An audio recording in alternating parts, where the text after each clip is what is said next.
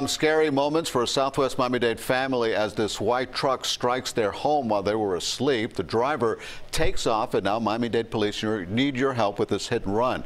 CBS 4's Peter Datch talked to the homeowner, who says this was a close call for the family. Armando Lopez told me he has never gone through anything like this before. He says he and his wife and 3 children were sleeping when the sound of the crash woke them up.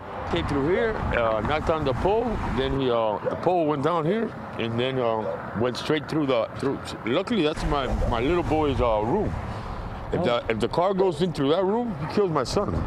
Armando Lopez shudders when he thinks of how this white Ford F-250 truck hit his home around 3 in the morning. But we were all asleep. We after Thanksgiving. That's it.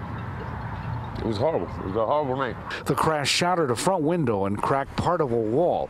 It appears the truck was southbound on Southwest 107th Avenue, just south of Bird Road. Lopez says its driver fled. Took off running. That's a cowardly act, man. That man's a coward. My wife caught a glimpse at him before he ran.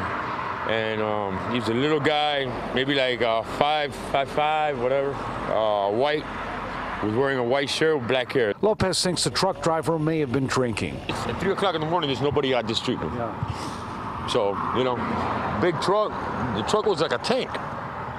It's horrible, horrible, horrible. And besides that, he did all that, then he decided to leave and run. If you drink, don't be behind the wheel, man. You're gonna kill an innocent person out here, man. Lopez tells me fortunately no one here was injured. He has given a description of the driver to Miami-Dade police, who are at this point looking for surveillance tape.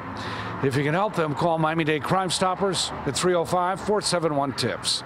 It's Southwest Miami-Dade. Peter Datch, CBS 4 News.